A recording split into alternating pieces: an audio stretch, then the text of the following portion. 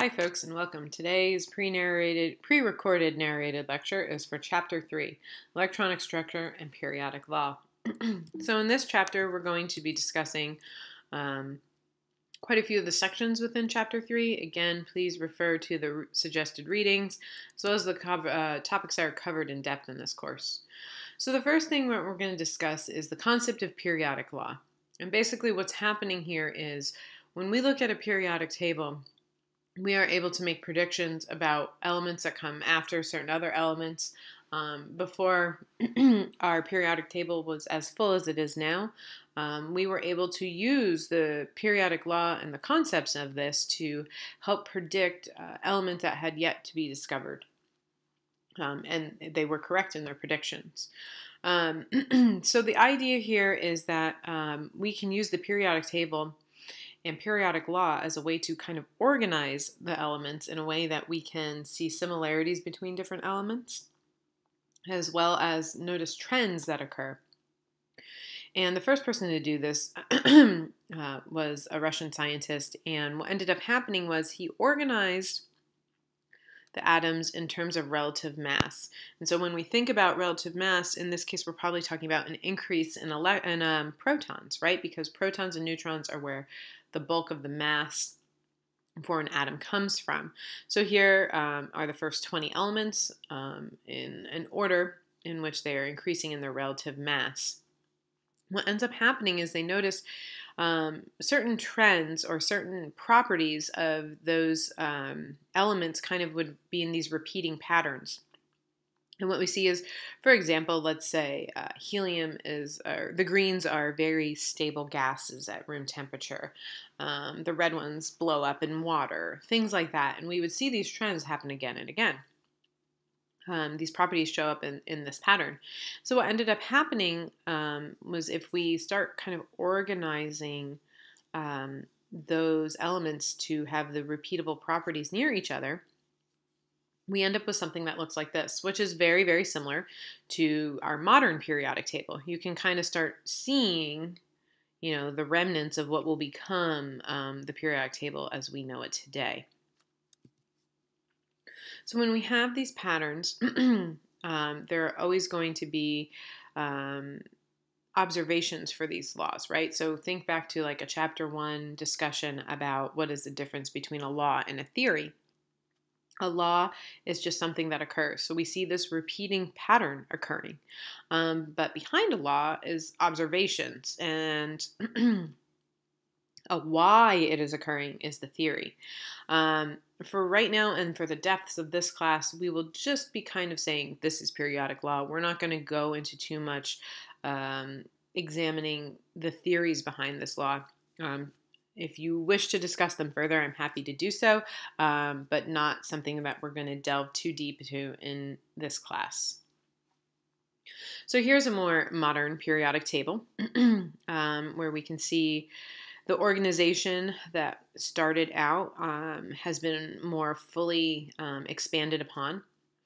We have different groups within the periodic table. And the periodic table, as we know it today, is organized by increasing mass. We have mass numbers, which we now know mean that we have an increasing number of protons present. Last thing here, again, we'll talk about this more, but the different colors here represent different types of elements. So the majority of the periodic table is made up of metals. These blue ones are metals, these yellow ones are nonmetals, and the ones that are along the step here in green are the metalloids. So there are two ways we can organize the periodic table in terms of their grouping. We can look at groups, or sometimes called families, and these are the vertical columns, so the up and down. Or we can look across a period, which would be a horizontal row. One of the easier ones to remember, I think, are the groups or families, and that's because these will share similar traits, just like you share traits with your family members, whether they be physical or, personality traits. You share similar traits with them. Just identically, elements in the same row share similar properties as well. We have a few groups that we name specifically. There are some that don't have any name to them, but you should be comfortable with the concept that the A1 column, or the first column all the way to the left, are the alkali metals. After that come the alkaline earth metals. We have this group here in the center called transition metals, and we're going to learn a lot more about them in a little bit. If you remember from doing some nomenclature that transition metals are the ones that can change their ionic state. Then we have common, non-common ones, the halogens, and then the noble gases. So there are 5 main groups that you should be comfortable with identifying on a periodic table. These are just examples of some of the different elements that exist in these different groups. Group 1, the alkali metals. These metals are typically soft metals, so you would really kind of be able to like cut or bend them to break them. They all like to explode in water. If we were looking at something like the halogens, most of these are gases. If they're not gases, they will readily become gases. So here, bromine is a liquid, but when in a container, will readily become a gas. Chlorine gas is obviously very, very dangerous. We actually use iodine chambers, like you see here, to process fingerprints and things like that. So when we look at the periodic table, again, we want to be understanding the concept that we are also organized by the groups of different kinds of elements, so metals, nonmetals, and metalloids. Please understand that hydrogen, even though it hangs out on the left-hand side of the periodic table, it really is not a metal. It doesn't act like it doesn't have properties of a metal. In certain respects, I guess you could make the argument that it might act like some metals, but it is not a metal. So metals, with the exception of hydrogen, are on the left side of the table. Typically, we consider them solids, with the exception of mercury. Shiny, ductile, they conduct heat, electricity. Sometimes they're malleable. Nonmetals are on the right-hand side of the periodic table. Dull, brittle, poor conductors, but good insulators, have low densities and relatively low melting points. So this means that while some of them may be solids at room temperature, they're going to melt much sooner than like a metal would melt. And then metalloids kind of exhibit properties of both metals and nonmetals. They can be conductors, but they're not as good as metals. They can be insulators, but they're not as good as nonmetals. They can act as semiconductors and things like that as well.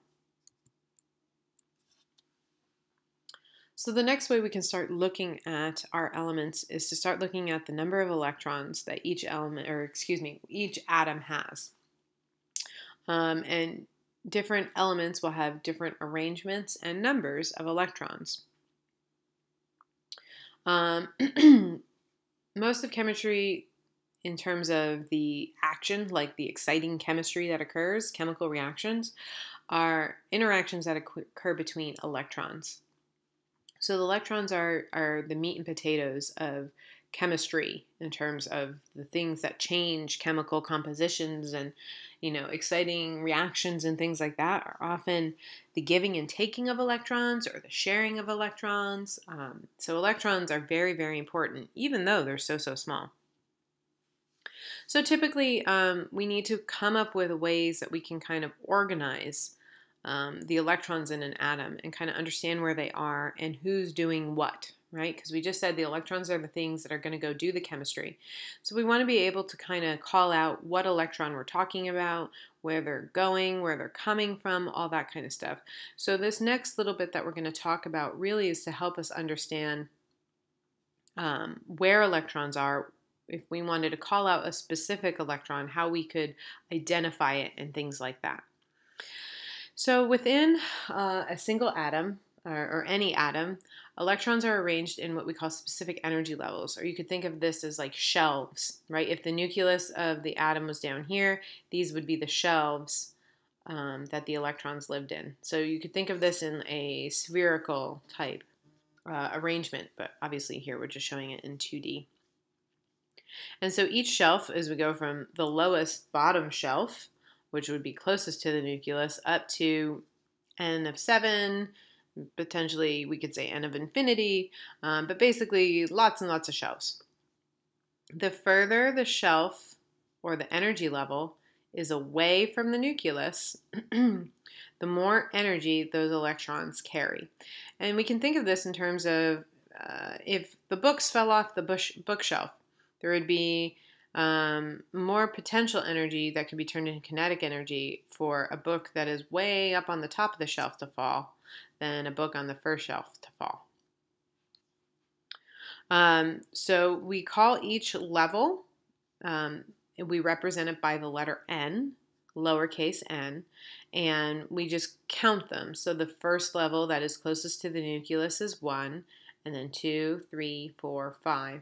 It is also important to note this was purposely done. This isn't just for pretty art, that the jump between n equals 1 and n equals 2 is bigger than the jump between 2 and 3, and the jump between 3 and 4, and the jump between 4 and 5, and so on. So the shelves get smaller and smaller in their distance from one another the further out they go.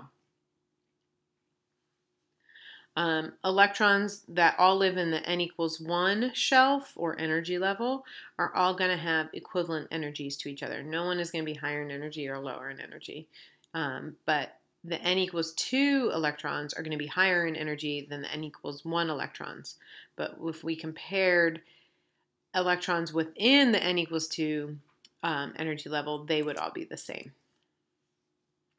So we're going to start talking about how we arrange these. You may have experienced this type of what we call electronic configuration before, and you may have been very frustrated with it. So we're going to go through this a couple different ways with a couple different kind of learning techniques to it, and maybe one of them will fit you better for understanding than another one will. So the reason we care about this, the reason we want to know the arrangement the electrons are in around the nucleus, which energy levels are they sitting in, how many are sitting in each energy level, this really determines the physical and chemical properties of that element. So it's an important aspect of chemistry. Each energy level, this n equals 1, n equals 2, 3, 4, has little like sub-levels in it. So the way I like to explain this is to think of it almost like an apartment building, where the energy level is like the floor, and then within that floor there could be studio apartments, there could be 1-bedroom apartments, there could be 2, 3, 4-bedroom apartments, 5-bedroom apartments, 7-bedroom apartments. It's a very big apartment complex, but that's kind of one way to look at it. We could think that within the apartments, the number of bedrooms would be how many electrons, could sleep in there, and that kind of thing. So I'll use that analogy occasionally to kind of help us what's going on. Officially, we identify these sublevels as either sublevel S, P, D, or F. S would be basically like a 1-bedroom apartment. P would be a 3-bedroom apartment, D would be a 5-bedroom apartment, and F would be a 7-bedroom apartment in terms of how many electrons we could sleep in there. So within one energy level, so let's say we were looking at the n equals 4 energy level, so the 4th floor of our apartment complex, the S energy levels are lower in energy than the P, which are lower in energy than the D, which are lower in energy than the F. And when we think about this, if we're going to use the analogy of the apartment complex, we'll say the S is closer to the elevator, then the P, then the D, then the F. So it takes less energy for you to go from, the elevator to the S apartment, and then it takes a little more energy to walk down the hall to get to the P apartment, and a little more energy to walk down the hall to the D, and the most energy to get to like the F. So these orbitals and these sublevels, sometimes they are described as these kind of like the planet and the sun, which is the Bohr model, which works really well for working with 1 electron systems. And for the purposes of what we kind of talk about, is not a bad representation of what's going on, right? When we think about, okay, if I had the sun in the center and the sun was the nucleus, then the electrons are all the planets around it. It's not a terrible idea of how it works, but it's not totally accurate. We need to think more 3D space. So what we end up thinking about is these S, P, D, and Fs as kind of these probability bubbles of where the electron could be. So S orbitals are spherical. That means somewhere within this ball, this sphere, is an electron. If the center of it is the nucleus, the S orbital is a sphere around the nucleus. It can exist somewhere within that ball of sphere. As we go up in n's, so when we go from n1 to n equals 2 to n equals 3, the orbitals get bigger. Not only with the S, it will happen with the P, the D, and the F as well. You should be comfortable identifying what shapes each of these orbitals have. So S orbitals tend to have a spherical shape to them, which is nice and easy because starts with an S and sphere starts with an S, so it's a spherical shape. The P orbitals are a little trickier. They look like a bow tie. Some people call it a dumbbell, but it's this double-lobed shape, and there are 3 of them. They exist in the X, Y, and Z plane. So if you were thinking about 3D space, we have one of these lobes sits in the X plane, one sits in the Y plane, and one sits in the Z plane. And if you overlap them on top of each other, it kind of sort of resembles a sphere again. Again, remember this is in 3D space. What's tricky with the lobes is that, again, this represents the likelihood of where we're going to find an electron, but it's not like it exists in this lobe or in this lobe. It's just this whole space, anywhere within this space that we can find it. So as we start counting our electrons, there's kind of some weirdness that starts going on with the pattern. And you may have seen a chart like this before if you have tried to do electronic configuration before, and this may have not worked very well for you. I find this chart to be very confusing in terms of trying to memorize it or learn it. I prefer to just utilize the periodic table and learn some tricks with that. But I will go through this just in case this is what clicks for you.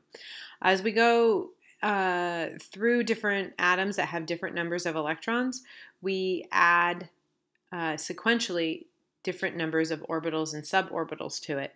So we would go from n equals 1, which only has an s orbital, to n equals 2, which has an s orbital and a p orbital, to n equals 3 that has an s orbital, a p orbital.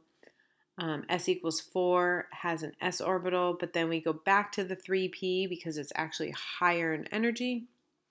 And this is where people start getting confused, where before everyone's like, okay, I can get behind this 1 to 2, and it's S and the P, and then S and P. But then here we go S, and then we're back to the 3D, and then we go to the 4P, and then we go back to the 4S, to the 5P, to the 6S, to the 4D, and people start getting confused. And this is why I'm not a huge fan of this system. But in each of these little boxes here, we can fit 2 electrons. So if we had a system where we had an atom that has 13 electrons in it, we would count out and we would be able to say where all the electrons are. 1, 2, 3, 4, 5, 6, 7, 8, 9, 10, 11, 12, 13. Sorry, I said 13. So right here, these orbitals and suborbitals are where all the electrons in an atom with 13 electrons hang out. And we can learn things about what they're able to do chemically, what kind of bonds they can make, all that kind of stuff based off of the electronic configuration. So when we're writing or trying to figure out these where all the electrons get filled out, there are some rules to how we do it. And so when we have these orbital diagrams, we call them, or just basically these boxes, they have to be filled out in a specific way. Each s orbital, right? Remember, s's are a level on the shelf.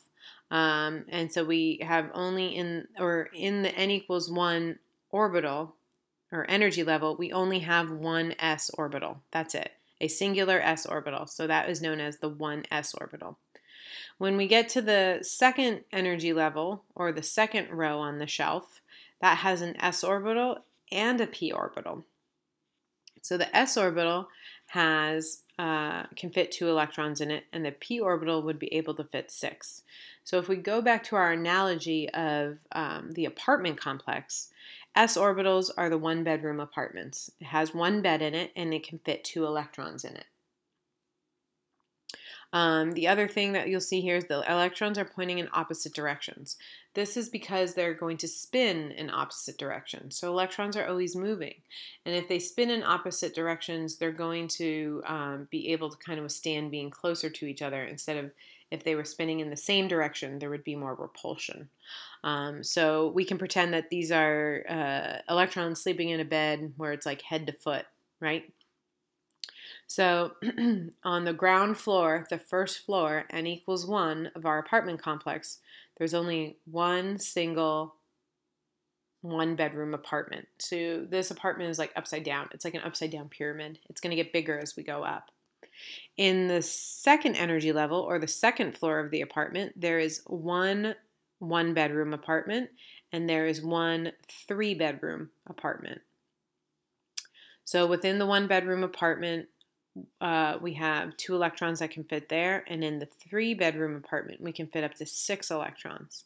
And what we can say here is, let's say I had 5 electrons that were going to fit into this 2p orbital. Well, these are 3 beds, and let's pretend that the electrons don't know each other. So if they don't know each other, they're not going to share a bed until they're forced to. And that's how we fill these orbitals, is we go through, and when everybody gets their own bed until there's no room left and we have to start doubling up. So if there were 3p orbitals, there would be another arrow pointing up here. If we had 4p orbital electrons, then we would have to start doubling up, and we would start having something that looks like this up here.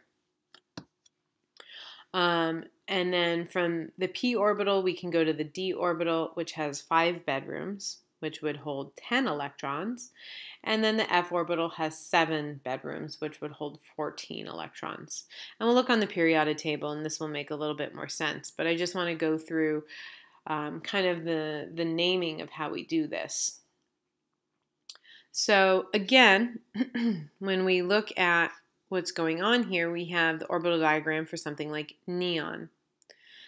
In the orbital diagram for neon, right, we have electrons in our 1s, our 2s, 2p isn't filled. So we can start seeing how these arrows will go up and down.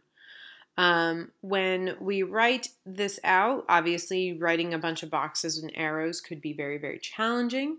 Instead, we often opt to make a shorthand version of it, and that's where we start writing them out like this. And so this is visually written based off of what we would see in the boxes. So 1s2 would mean in my 1s shell I have 2 electrons. 2s2 would mean in my 2s shell I have 2 electrons. 2p6 would mean in my 2p shell I have 6 electrons. If this electron wasn't here, this would be 1s2, 2s2, 2p5. So it's just visually inspecting the orbital diagram and then writing out what we see. Obviously, as you go further down the periodic table and have more and more electrons, these configurations, these electronic configurations, can get very, very, very long. And so we have the ability to abbreviate them, where we can go, okay, if I had a noble gas, that noble gas would stop here, and that would be one kind of set. And so instead of writing all of this out, I can put a bracketed neon in its place, and then I just have to write out the rest of it. And this is simply done as a way to kind of be like shorthand for it. So here are some examples of different electronic configurations for different elements. If you go ahead and look on Google, it will organize them slightly differently. Google has a tendency to organize the electronic configurations by the energy level, by the N, instead of by how much relative energy each of them has. So in this class, for our textbook, we organize our electronic configurations by energy. So 1s is lower in energy than 2s. 2s is lower in energy than 2p, so on and so forth. And that's where we get that weird kind of up and down that we were seeing earlier. So I'm going to take some time to start talking about all of this in terms of this periodic table here. I would encourage you to have a regular periodic table out in front of you as well, one that has the elements on it so that we can do some practice together. I will call them out, but it's nice if you have a regular periodic table in front of you as well. So we talked earlier about those different kind of groups within the periodic table, right? We had the alkali metals, the alkaline earth metals, the transition metals. Here were like the metalloids, right? And over here were our nonmetals and things like that. So we're going to kind of have a new way that we can kind of represent the periodic table. And that is that these two columns over here would represent any s orbitals. The columns over on this side, these 6 over here, represent p orbitals. The transition metals represent our d orbitals, and then the lanthanides and actinides represent our f orbitals, and they actually sit right here. Again, remember the periodic table is much, much wider than we think it is, and that we just kind of take these guys and put them down here so it's easier to manage. So let's put this into practice. That's really the best way to do it. So I'm going to look at, for example, the element oxygen. So oxygen on the periodic table, if we were to look at it, would be right here. Oops, sorry, right here. This guy right here, right where my cursor is. This is oxygen. So let's try and take a walk along the periodic table to kind of help us figure out what oxygen's electronic configuration would be. So I'm literally going to take my finger and I'm going to go across the periodic table. I'm not crazy that they threw helium over here. I understand helium is part of the S block, so we leave it over here, but I like to run my finger across. So 1s1, a single electron, 1s1 would be hydrogen. 1s2 would be helium. 1, 2. I'm in the S block, and here is my period number.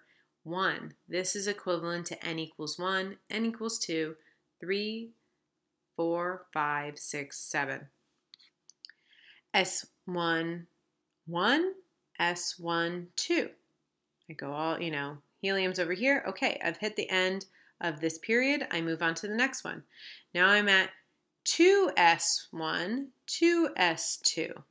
Okay, I move across. I haven't hit the D block. They're down here, so I'm going to go straight across.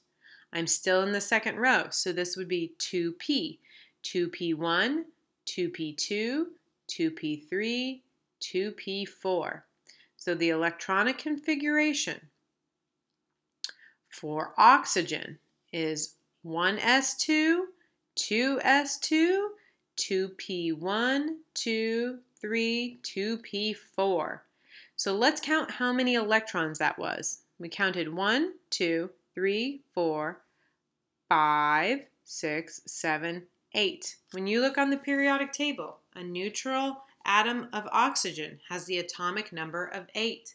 We know that the atomic number is the number of protons in the element, but if it's a neutral atom, it's also the number of electrons. So all 8 of those electrons now have little spots that we know that they live in.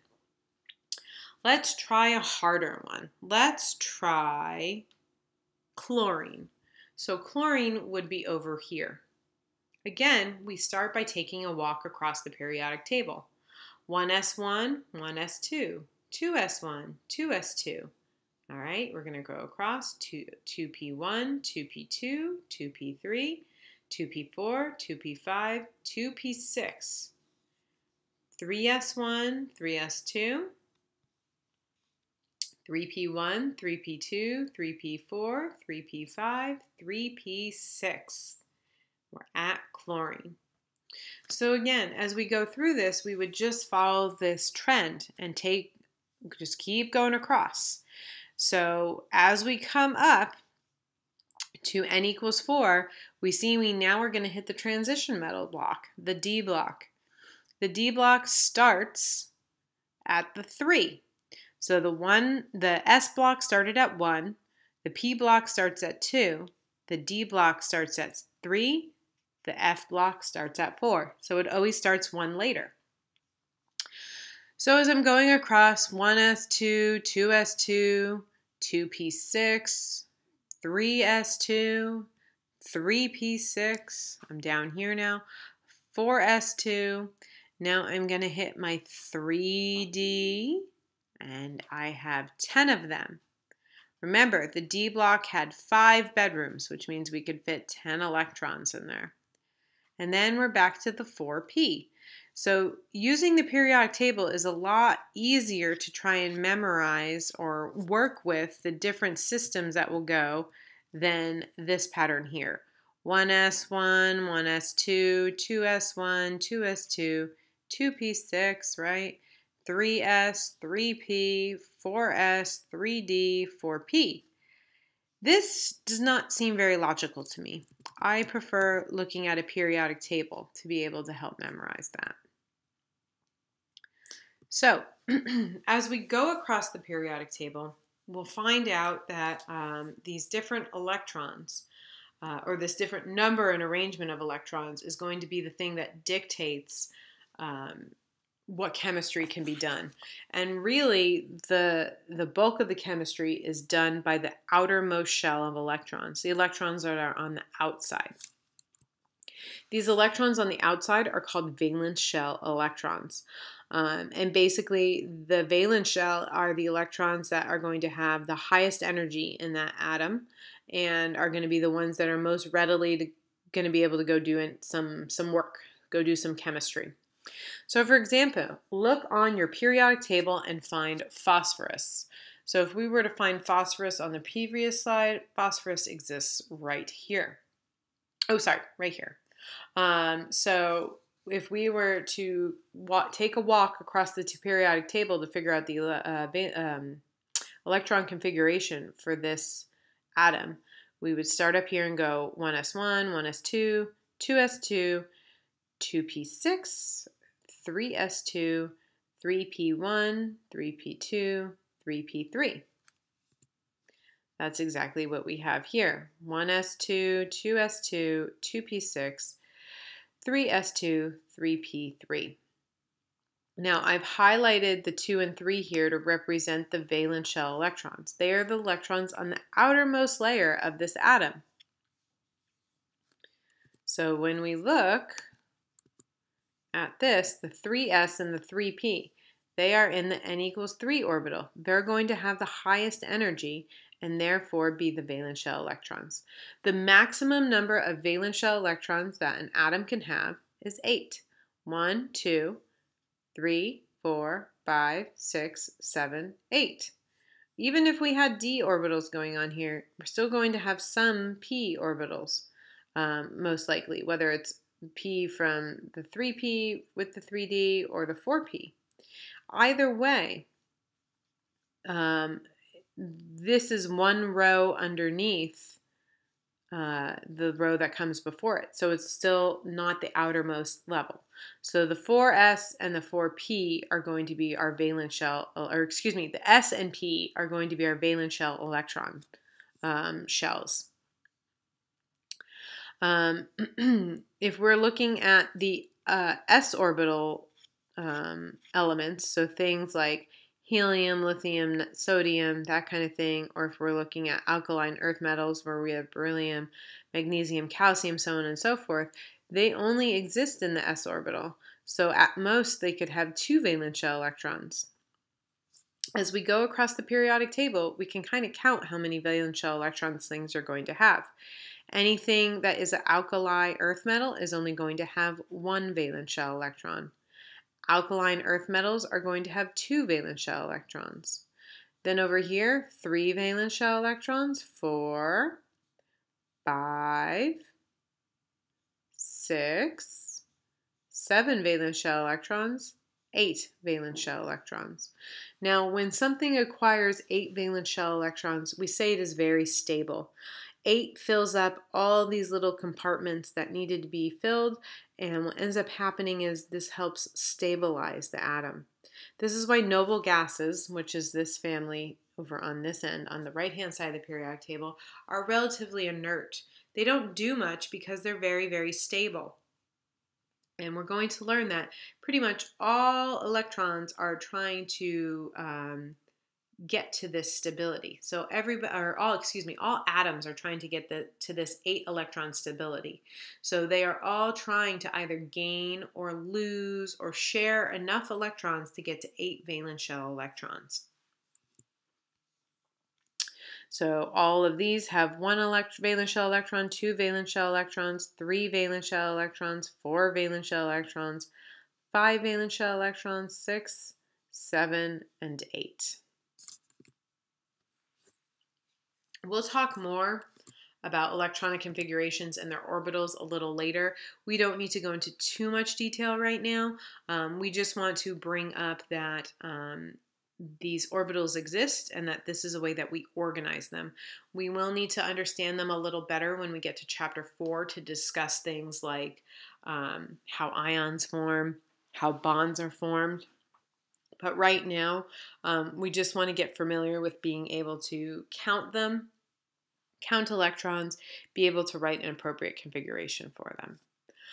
One of the last things we're going to talk about in this chapter are some other periodic trends. So things like atomic size or radius, sometimes it's described as, for general trends within the valence shell, within atoms on the periodic table. Now, this does have to do with the valence shell electrons because the valence shell electrons are the outermost edge of the atom. They're the furthest out from the nucleus. So wherever the valence shell electrons lie is kind of the defining border of the atom. And so it's really a measure of how far away atoms are from the rest of the nucleus, how far away electrons are from the rest of the nucleus.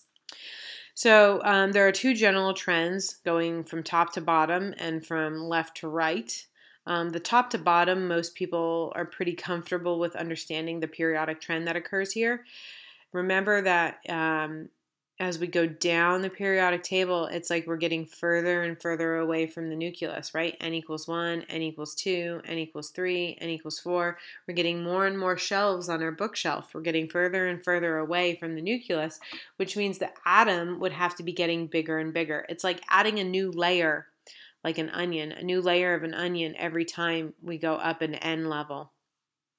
And so most people are pretty comfortable with the concept that as we go from top to bottom in general, the atoms increase in their size.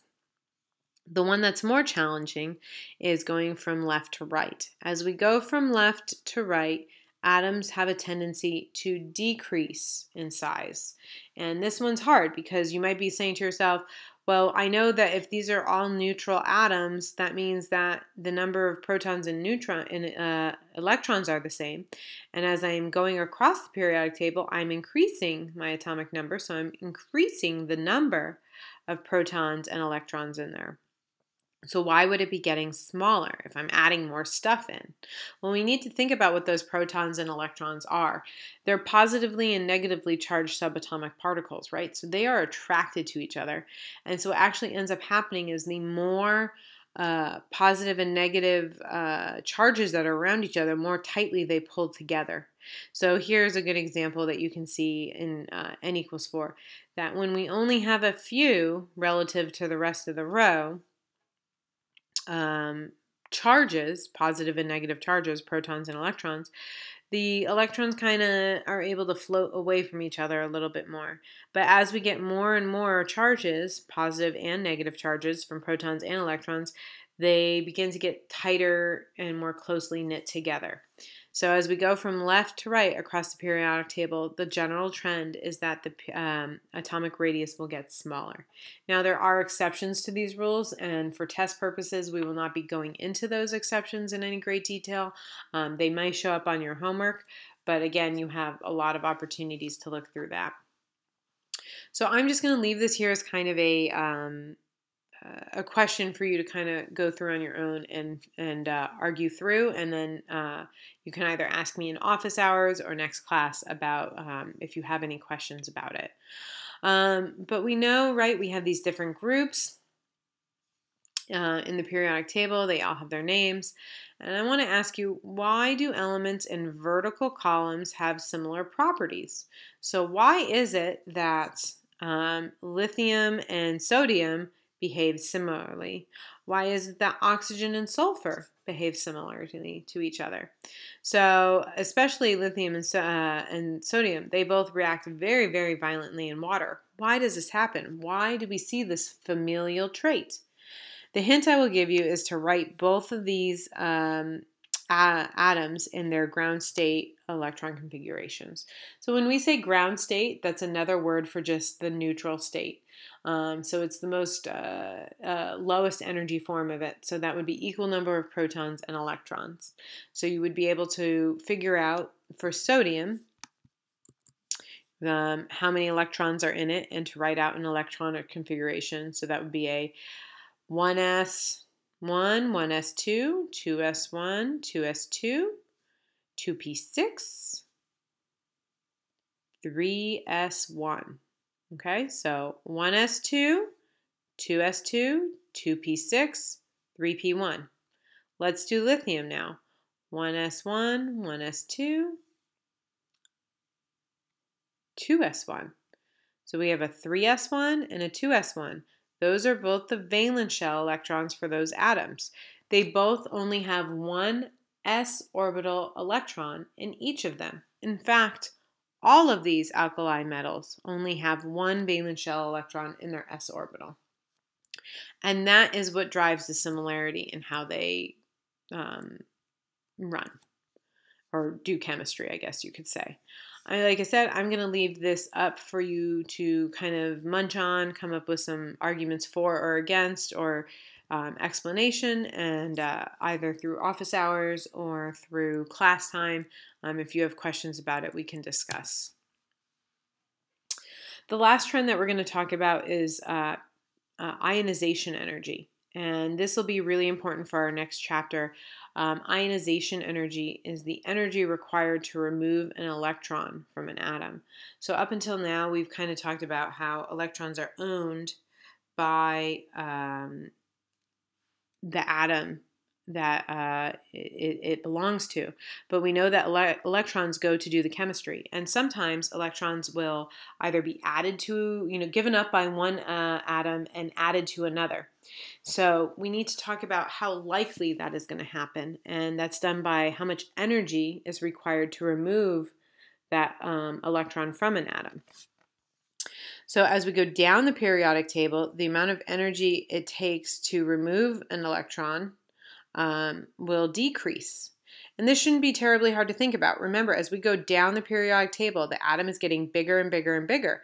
So the distance from the nucleus where the positive charge is to where the negatively charged valence shell electron is gets bigger and bigger as well. So they're not held as tightly together as they are when the atom is smaller, like up on the top end of the periodic table.